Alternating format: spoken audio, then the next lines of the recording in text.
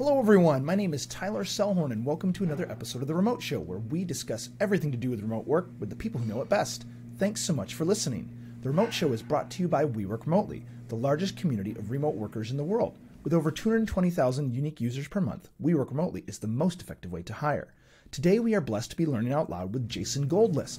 Jason is CEO and co-founder of Venue.live. Jason believes authentic community building needs to bring together learning, connection, and growth with company leaders and with fellow community members.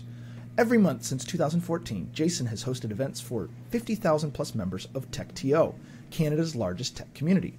Not only did they spotlight tech leaders and share lessons learned, but they've dedicated half the time of every event to community members meeting each other and making their own announcements too. During the pandemic, Jason and the team at Venue created the space for online interactions that delivered some of the same outcomes they sought with TechTO. Now that they are back in person, they are continuing to produce online opportunities to learn and grow together. Jason, please tell us, what problems are you trying to solve with Venue? Hey, thanks for having me, Tyler. Venue is all about solving the problem of communicating at scale. Whether it's your company that's growing, your community that's growing, it's easy to sit around the kitchen table and chat with the folks on your team. It's actually not even so difficult to get a group of 10 people on a video call and have a productive discussion or conversation. But as those numbers climb to the hundreds, to the thousands and beyond, there are a lot of challenges that folks run into to keep people aligned, informed, inspired, motivated, and engaged. Okay. So when we're talking about obviously our communities, we'd like to see them grow, right? What was the point that you identified, this way we've been doing things is breaking, right? What was the trigger to say, there's a problem here that needs solving? What I noticed is that when the only tool you have is a hammer, everything looks like a nail. And the tool that business leaders and communication leaders and community leaders have at their fingertips are documents. So we create documents. We write out, we organize, we edit, and we collaborate, and we send out documents and documents and documents. And I thought this was funny because when we're actually creating relationships, when we're making important decisions, we use video. We get on the phone, we get on the video call, we meet in person, and we have richer, higher fidelity comms when we can add video, audio, combined with the full senses. But that toolkit is missing from every business leader's portfolio. If you think about it, if your company is using Google Drive today, where are the video tools? Sure, you can spin up a spreadsheet, you can spin up a document, but how do you create a video? How do you edit that video? How do you share that video? How do you highlight that video? How do you even search or find a video that's already been made? It's an entire missing toolkit. And the big aha moment for me was as my teams were scaling, as my community was scaling, I wanted to preserve the rich communications we had with video, and I didn't have the skills. Okay. I'm hearing this spectrum that has been a theme here on the Remote Show, is the idea that there is this spectrum between things that are best done in an asynchronous, document-based fashion and things that are better done synchronously with video or with a video conferencing. And I'm hearing you say that there might even be something in between, that there's like recordings that we want to manage, as well as just be present with people. Like, tell me more about this. You've zoomed in on this spectrum of okay, we're going to live inside the video side, and there's things that are lacking inside the document space. What are you identifying as these key components of? Obviously, we're talking on video right here today. Some of us are listening via audio on a podcast player. So like, there's all these different kind of things happening all at once. Like, you could be reading a transcript if you're less of an auditory learner. Tell us, how do we match up all these different ways of connecting and learning together? Sure. Well, the great Canadian philosopher Marshall McLuhan said, "The medium is the message." So it really depends what we're trying to convey. And a great business leader, a great comms leader is going to think about the medium and not just, again, use the tools they have at their disposal for every solution. So when I was going through this journey, I did it both at the same time with a company and I also did it with the community. The company, I was a 10th employee at a company called Wealthsimple, which is a $5 billion Canadian fintech. It does, if you're an American listener, it does what Coinbase, Robinhood, Wealthfront, and Venmo do in the Canadian market. It's a fintech super app. And today that's over 1,000 employees. And at the same time, I was using the communication skills at TechTO, which is a meetup group that I co-founded, where we started hosting meetups for 10 and then 100 and then thousands of people. And today is a national organization that runs events for thousands and tens of thousands of people every year. And what I noticed is that I needed lots. When I thought I was going to go from written word to video, I didn't know all the skill. I didn't even know what I didn't know. And I first decided to do it. I thought, we'll just hold a Zoom. And then I thought, okay, well, that didn't work. Like, maybe we'll hold one of these online virtual events. And I was like, well, what am I trying to do? Why does it have to be live? Maybe I'll record a video. And I floundered and trying to add the skills, learning a new software to get sophisticated live streaming, learning a video editing tool to figure out how to make content for an asynchronous platform, trying to figure out, wait a second, why I can't communicate with my company on a public YouTube channel. How do I create that content and put it somewhere else? And so I started developing this mental map that you're talking about, which looks like understanding your goals. Am I delivering a message or am I looking for interactivity? And does that need to be live or can it be asynchronous? And what I try to do now is understand what I'm trying to achieve for my goals and then fit the right use case for it. I'll give you an example. A wonderful practice that we instituted in both the community and the company is an AMA, an Ask Me Anything. A way to really get the company speaking with executives in an honest and transparent way. This is best done live.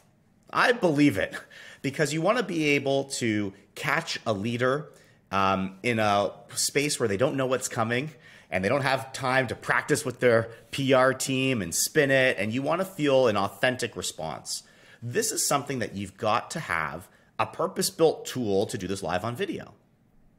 On the other hand, if you've already done the work to create a 2023 strategy and you want to communicate what's important to the leadership team out to the company, well, they don't need to log on live to hear you recite the PowerPoint. We can actually create a video and we can share it in a secure, internal, YouTube-like place where people can like and subscribe and comment and search it after and reference it again and go back to it. So really disaggregating what your goals are and finding the right method and mode for each is what's important here. I did not have McLuhan on my remote show bingo card, but I am ecstatic to add it to the future ones. Yes, the medium is the message. And when we become intentional about the messages we need to send, we get much more intentional about the mediums we choose to communicate them. I cannot emphasize how ecstatic I am to have you saying those things and echoing McLuhan's ideas here in this moment. It's really the unlock for people to say, okay, what do I want people to hear me saying? What do I want them to understand following the communication I send?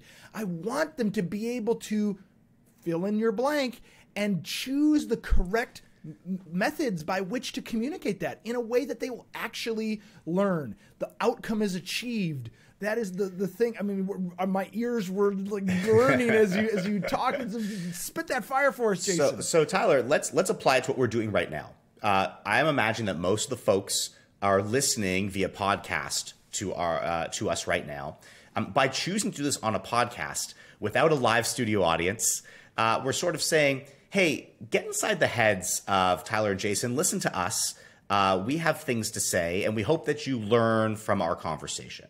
Now, if we were taping this for example, on a platform that allowed people to listen in, to maybe be able to be chatting live alongside it, to ask questions that we might take from the audience, even just to leave emojis as we go to know that, oh, I guess no one was really excited about the McLuhan reference. We didn't get a lot of excitement there. But every time I talk about internal YouTube, the hearts are flying. Hey, we can adjust on the fly. But we didn't choose that medium for today. So what we're saying is, listen to this conversation.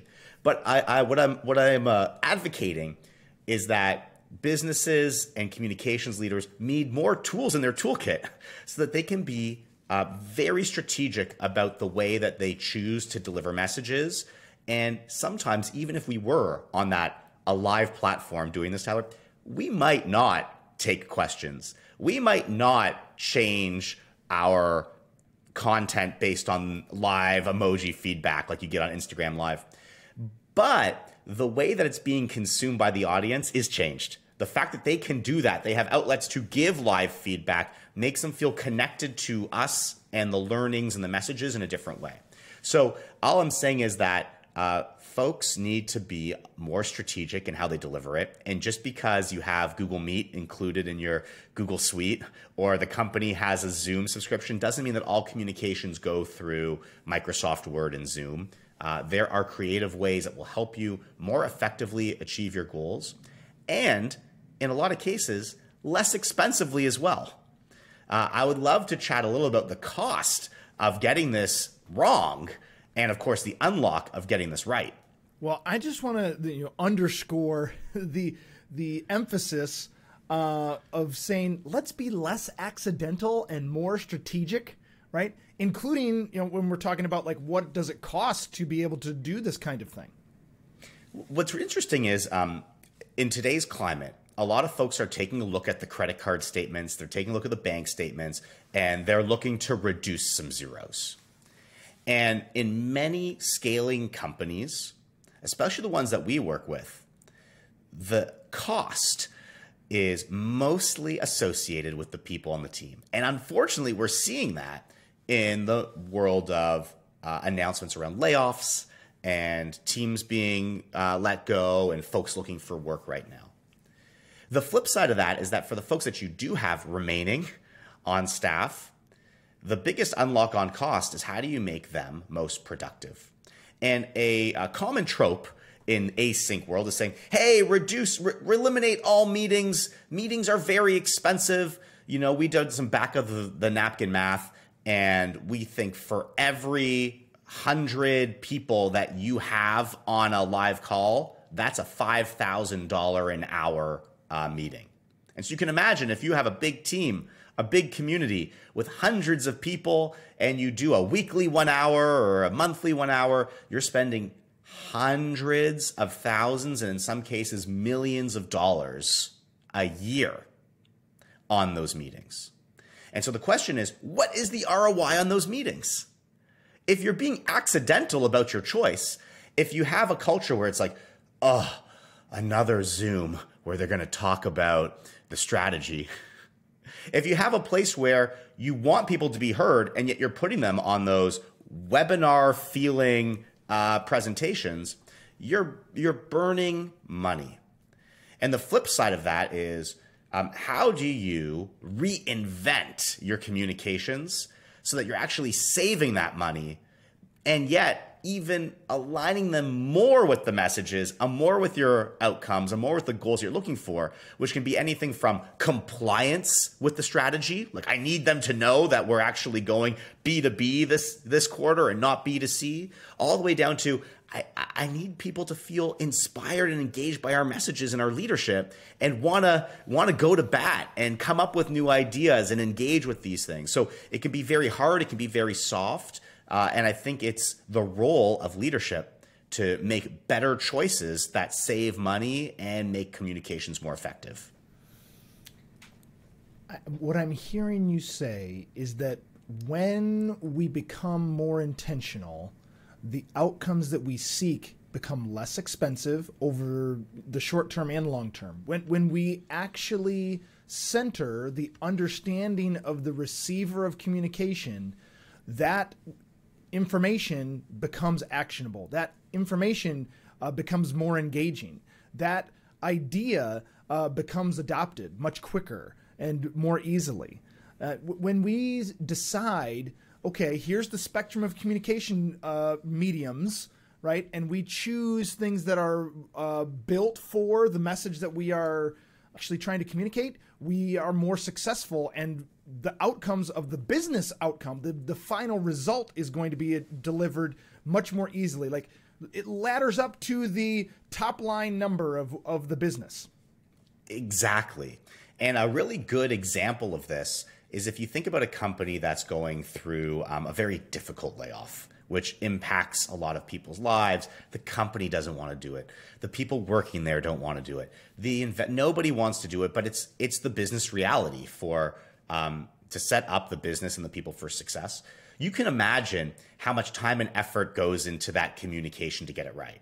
Because we see on social media when they get it wrong, when it's an inauthentic thing and the CEO pretends to cry or they cancel everyone's bonus and yet they walk home with their big bonus, how inauthentic it feels. And those are the minority. They go viral for that. But most people are spending a lot of time on getting this communication right. And then what? Then you've got 90, 80, 75% of the team left. What about the communication there? How do you keep that? That is when the game begins, to unlock the communication with the remaining folks and say, okay, we've saved some money now. And now it's really about unlocking the potential of the people who are here to do more with less. And I think that is the way we need to think about it, where, you don't want to, this is a terrible analogy. We don't want to cut off your nose to spite your face. Save a little bit here on the, like, you've already made the big one. Oh, Tyler, your nose is beautiful. Please leave it. For those listening, you got to get to the YouTube channel and see. It's a great nose, right? You don't want to do that. And I think that's the way it happens here. You want a culture, perhaps of austerity, but it's really also a culture built around a vision of what you're going to accomplish with the team, and being able to clearly communicate that, reinforce that, repeat that in ways that are interesting. We know repetition is king and queen. It's royalty in companies, but doing it in a way that's not, again, we know, 30 million by 2030. That's the goal, right? It's like, we've heard it, 30 by 30, 30 by 30. How do you keep it interesting? How do you keep it exciting? How do you keep it engaged? And that means varying the way that you communicate. Live, asynchronous, document, video, memes, podcast, doing all these things to keep the community or to keep your employees really aligned to the mission and excited about where they're going. Yeah, so the thing that is, we're learning from the best. We're saying to ourselves, our products are going omni-channel, right? Why aren't our communication internally going omni-channel, right? We need to have it documented. We need to have it written down. We also need to be, willing to face the chance of having ourselves go viral. We said something out of turn, and also maybe even apologizing about the thing that maybe we shouldn't have said in the first place, in a way that is authentic, in a way that is able to be received as sincere, right? And how do we communicate that? Well, we've got to have it in all the places, right? Some people are going to not find us. They might work in a time zone that isn't conducive to being able to be present, at the live meetup, right? But you might be able to, record that and that person be able to see that person on stage, struggling with their answer, right? Like, that is a real moment that, maybe you do want those sorts of things to go viral. I guess maybe that's what I'm curious to ask more from you, Jason, is how do we as company leaders, or even to just team leaders at a regular weekly meeting, how do we make sure that we are saying the things that are going to be positively impacting the business, right? We'd like to avoid those negative viral moments, but how do we go viral, with the vision of the company, right? What are those things that we can do to become better in those moments? This is a great question. And I think what it comes down to is it comes down to storytelling. Whether you're telling your story externally on the social media channels, like you mentioned, and we know those are dominated today by video, by Instagram Reels, by YouTube Shorts, by TikToks, whether they're live or clips. Video is dominating external social media. So if you are trying to unlock talent because you're recruiting, if you're trying to raise awareness of the product because you're growing, people are using video on social platforms and they're going viral. You know, they'd say there's no such thing as bad publicity, but going viral probably for any reason is great for you as you get more eyeballs and more curiosity and people read about what you have to offer. Now, internally, I think it's the same thing. What's the campaign that you're going to do internally? What are you trying to achieve and accomplish? And how are you going to use the equivalent of words, audio, and video to achieve your goals? And I think a lot of times we start, again, with the tools that we know, which is, oh, we'll make a dot dash of what we're doing. Here's the headlines I need to get. Here's the supporting document. Here's the supporting arguments for it. And it sort of looks like the outline of an essay. And I'd say that's because those are the tools we've had at our disposal. Storytelling is also visual and it's audio, and the skills needed to put together compelling messages internally are missing as well. And let me tell you how I've seen this play out. This is kind of interesting. Some really early and enthusiastic adopters of remote work recognized how important the storytelling was. And they said, where do they tell the best stories? The answer, the best stories are told in Hollywood. These are professional storytellers that have a billion and billions and billions of dollars of experience in this industry creating blockbuster stories. And so what we saw is we saw remote teams putting together internal broadcasting storytelling teams. They were adding the skills missing. Sure, everyone on the team could write already and use a document to tell a story, but they were adding video experts, video editors, producers, all to the team. And some of them grew their teams to dozens and dozens of people to tell these stories across the organization. And over the last few years, that experiment has largely failed. Adding those skills in a specific team that isn't responsible for the business lines did not get out the most compelling stories.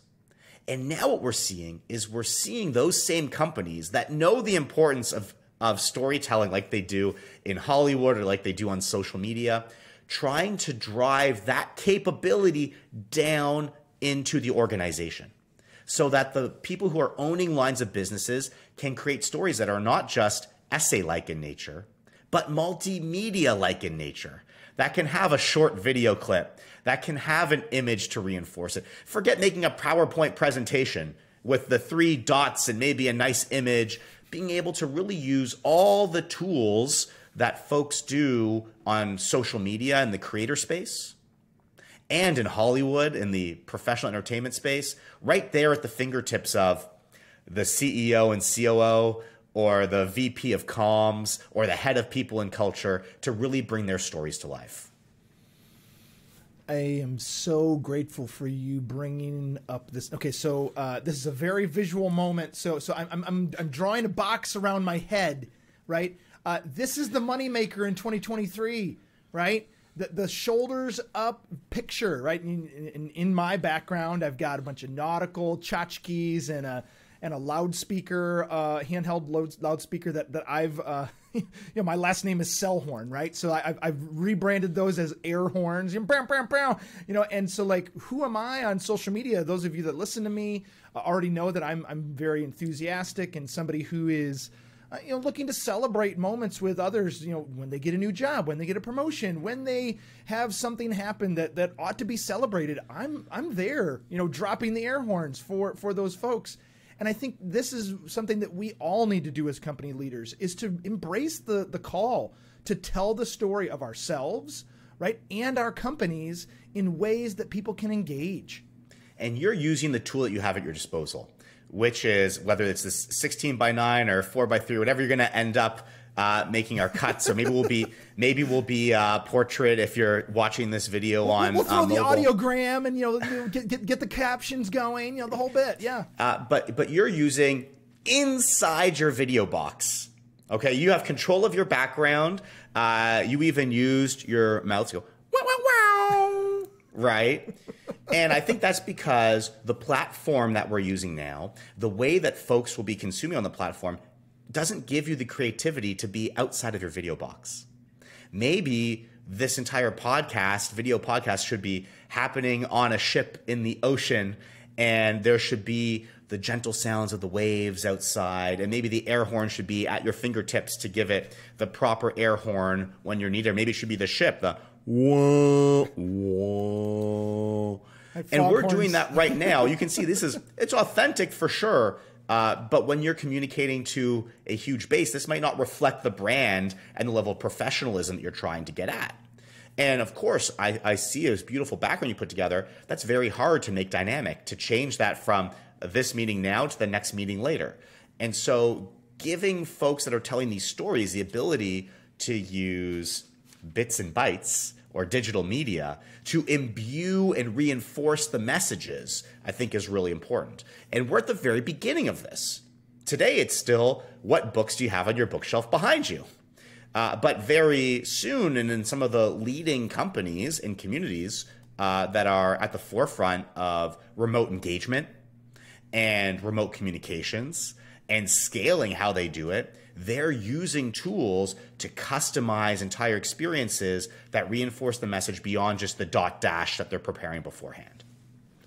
Well, Jason, thank you for drawing us into this conversation and these ideas and getting us into that meta space, right? Where we're thinking about, what should we be doing? How should we be doing this? Did this work, right?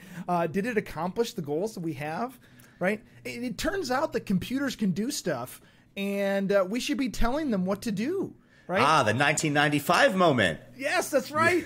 Like I can change my background to fit the moment that we're in, next week, or we need to return to something from before. We're going to bring that image back. I think that's such an interesting idea. I just want to give you a chance to we're at the moment of closing here, Jason, and I'm curious to hear from you. What is it that really makes a difference in this moment today, 2023, versus what was working for you back when you started Tech2 in 2014, right? Things have adjusted and changed over the last 10 years. And tell us, what are you thinking about these next 10? What's next? Sure. I got to tell you, I've always found success throughout my career, whether it's personally or for my team or for the company organization, to be zigging when everyone's zagging. And I think that is true now more than ever. And I think in a place where people have become maybe a little complacent and comfortable with the tools of the pandemic, I think we're just at the beginning of what this really means to break down an organization from being a physical place to being widely distributed, and what that means for building back up, not just the company, but the individuals and their social life and their experiences as well. And if you were working remotely 5 years ago, you knew how to do this, and you know how to do it today. But the world has changed on you because now everyone's doing it, and everyone's thinking about it. And so the hacks that you developed, the way that you built social network, that's changing now that it's happening at scale. And as we know, I focus on communicating at scale and how it changes and breaks and evolves as you grow. The same is true for any problem that you think is solved. It evolves and changes and breaks as it becomes more widely popular. So we're just at the beginning of that. I will continue to improve and refine our communications, which is great.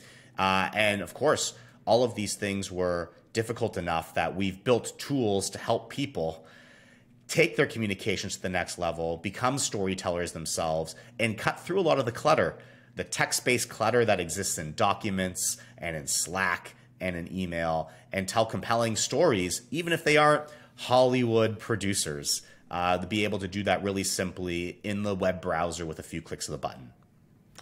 Jason, thank you so much for learning out loud with us today. We really appreciate you. Thank you so much, Tyler.